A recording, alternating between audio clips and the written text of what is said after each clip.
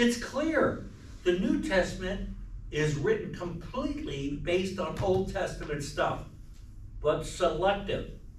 Let me give you an example. No more killing God in the New Testament. There's no more God that can kill anybody. God don't want you to kill nobody. God's not going to kill anybody. Not going to happen. That's out. Other thing that is not in the New, that's in the Old. No more Holy Land. No more temple. No more priests. No more divine kings. This is about a kingdom that doesn't claim any one nation except the nation that Christians are living in, and they claim the kingdom by the love they show, not by the property, wealth, or war they can bring into the world. So a kingdom based not on land and war and empire, landless except for where you're at, and making it happen by how you love each other, that's the New. That's different from the Old. The Old was committed to the covenant, the land, Palestine, the temple. Jesus' people figured out that's a dead end. From a dead tree on a tree in the first century, empire's a dead end. Who would have thought his face and his name is on the hearts and breaths of generations of U.S. warriors going off to kill people? Terrible. We got that wrong. Does anybody hear that? When I think of the three major religions that come out of the Middle East, the worst one at following the founder has to be the Christians. Really? I mean, like Abraham, you know, you're Jewish, you gotta get along with your neighbors, but if someone treats you bad, you got a right to defend yourself. Muhammad wrote the Quran after he experienced, and their people experienced, the failure of Christianity to live up to what Jesus told them to do. So of the three major religions, the worst in practice, it's gotta be Christians. Really. Muhammad had a reasonable position with the state and governments to try to live with each other. We don't. No. We're against wealth. We're against war. We're against empire. That's what the man who we put on the cross, who the Romans put on the cross, and we believe in. But on the other hand, we are the best crucifiers in the world today. This does not work. It's inauthentic. Which is like par for the course in a world that is based on inauthentic stuff that's literally killing the life forces on the planet. We should do something about this.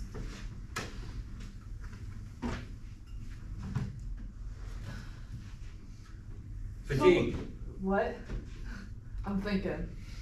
Like, so I feel like a lot of people believe in religion because of what comes after. A lot of people will say, I'm following this so I can get to this. You know what I mean? Is that so much a big deal for you as opposed to like following it so I can be this right now in this current moment? Like you said, so like you can know how to love and like personal integrity and stuff like that. Like, is it so much about that for you, or is it more about the after? You know what I mean? No, it's for the love and practice, okay, not the after. Okay, so what do you think about the after? Like, how big? Way overrated. Okay. Not even that important. Let me explain. When we say the Our Father, we say, Thy kingdom come, Thy will be done. Where?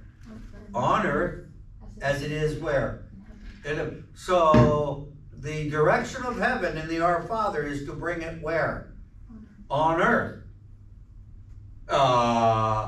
Seems like we should be about kingdom on earth stuff here, and leave it to God to take care of whatever eternity means. Mm-hmm. And yeah, I mean, the kingdom work, the New Testament is filled with kingdom terms that have to do with doing it despite whoever puts people on crosses, despite whoever runs the world and is feeding the world. We're supposed to bring that kingdom now, it ain't for some other time. And I am rather content now that I divide the world into flat earth versus universe. This text was written during the flat earth time. It doesn't mean they're any less smarter. They knew a lot. They knew all they needed to know about the human heart and how to live. But we live in a universe that's so much bigger than the flat earth scene. Just giant. It's amazing how big creation is. Staggering. That's how big God is. So the God in this book is all about finding God in being human. And knowing God is a lot bigger than humans. I mean, I'm modern. I know God's big. I also know this book tells us that we can be connected with the big God by being the best human being we can. Jesus isn't about being part of the Trinity. And Jesus is about what a human being looks like when they're fulfilling what God wants them to do as human beings. This side of the grave is where we're supposed to leave the mark. Leave the rest of it up to whoever created the universe. A lot bigger than us. Yeah.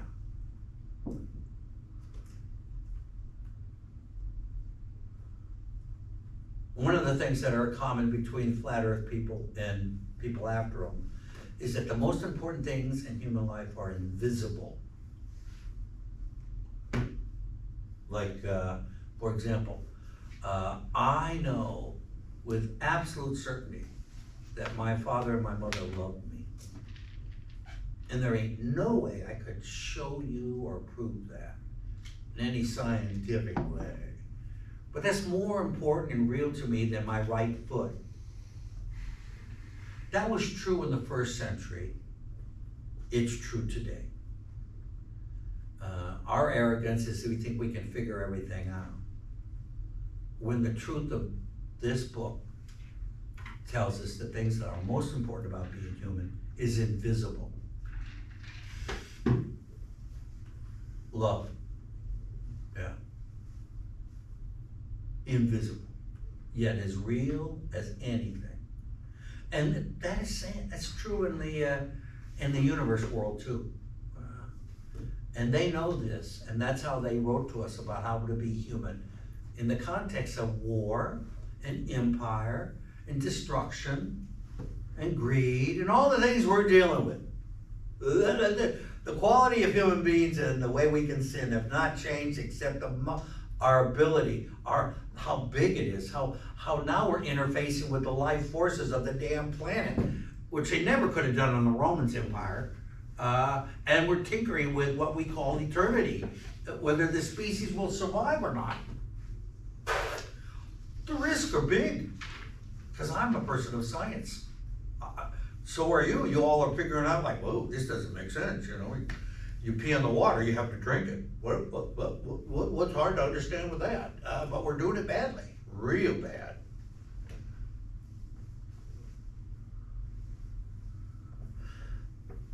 Yeah, so good luck. Thanks. Sorry. I wish I could tell you more.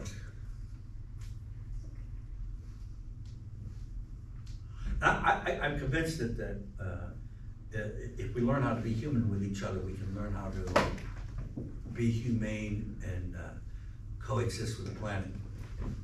I just do know that. Yeah. Do you believe in hell in the afterlife or just eternal emptiness? Yes. Yes. Do I believe in hell? You know, I think hell exists. I don't think anybody's there.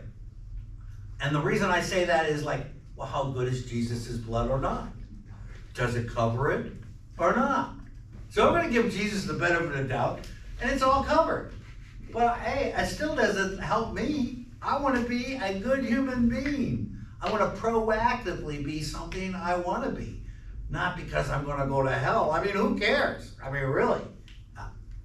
But I don't need hell. Hell it's not a very convincing argument for me. So that's why I don't think anybody's there. But I do know we have a purpose and meaning, and I can create hell right here by the way I behave and how I've hurt people and how people hurt me. I mean, if there is a hell in eternity, it's connected to that. And I want to avoid that. That isn't good. I could do better. We can do better. Yeah. If you don't think there's anyone in hell, you don't think there are bad enough people to deserve to go to hell? You think they deserve? No, I think there are bad enough people who deserve to go to hell. What you haven't heard me say is, do we take the blood of Jesus seriously or not? And if I take the blood of Jesus seriously, I'm supposed to love like Jesus. So, whether you believe in hell or not, if you're not loving like Jesus, who the hell cares? All right, yeah. I got it. Good. So I like totally get behind the loving everyone and the trying to be your best self and this and creating the best we can be right here, right now. But it's like, do you think people can still do that if they don't practice religion? If I don't actively read the New Testament and pray every night, like, does that mean that I can't, like, still? Oh, absolutely not. There are people at our house. You don't have to be Catholic to be a Catholic worker. You don't have to be Christian to be a Catholic worker. You gotta have some affinity for Jesus. That's basic. No, we have people who don't have any faith at all who join us. I believe that when I'm sharing in the works of mercy, that's the kingdom being manifested, regardless of our intentions.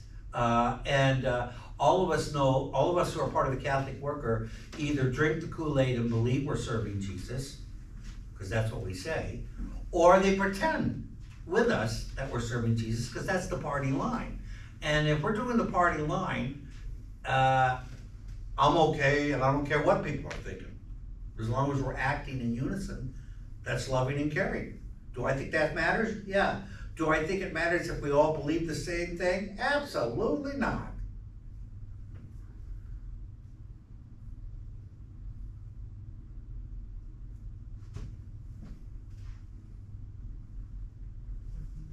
So how do you align with organized religion? Like, would you consider, like, what you believe in, is it, like, are you just more into the idea or more of, like, the rigid, like, go to church at Sunday, 8 a.m., pray, do this, do that? Because that's where, not my issues, but just, like, my, I don't know. Struggle.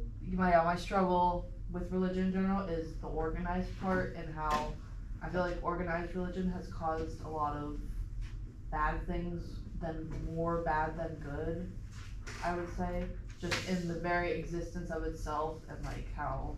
That's clearly where I'm at. Okay. If you haven't heard that, I mean, am I not saying this as Okay. loud as I can? Okay, I got the it, I most got it. dangerous human beings on the planet are American Christians. Yeah, agreed. Yeah. Agreed. We're on the same page. Okay, we're on the same page. And I have the extra burden to saying, oh my God, I have to be a Christian in a time when Christianity is so vilified by Christians. It's a bummer. Yeah. Got it? All right. I measure my success by the dead Jew on a tree in the 1st century. Well, that is an enigma. That is not a pretty sight. What is that all about? And it's grounded me into what I believe is what I need to do as the best human being on the planet right now. And my tradition is the worst and the most dangerous to the planet. Now, if I was born Muslim in a Middle East country, I'd probably have a different perspective. I'm okay with that. I hope there are people with different perspectives. They gotta be better than us, and if they wanna be like us, too bad. We're the wrong people to emulate ourselves. This is I'm born at this time, I didn't choose to be born at this time, but this is the time to be the person I'm meant to be. And I'm convinced I'm meant to be a disgruntled Catholic priest, 72 years old, in the middle of Iowa, yelling and screaming about how badly we're doing it. And at the same time, earning my way as a human being by serving the poor in my midst, in the Des Moines area, living in community. Really hard stuff. I think it's noble and heroic, but I do think we ought to live lives that are noble and heroic. Now the trick is, what is it that you are living your life for? That is noble and heroic.